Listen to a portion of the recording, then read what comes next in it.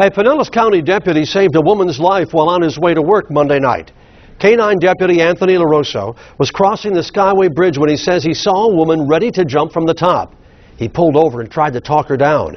At one point, he says she was dangling from that bridge, almost 275 feet up in the air.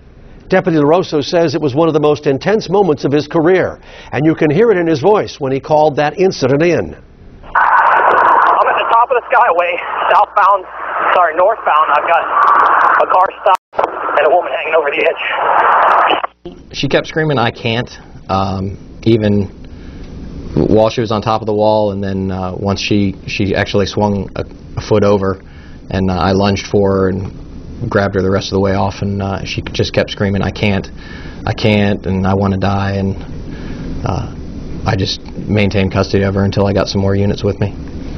A Florida Highway Patrol trooper arrived to help. FHP troopers patrol that area regularly to respond to suicide attempts on the Skyway.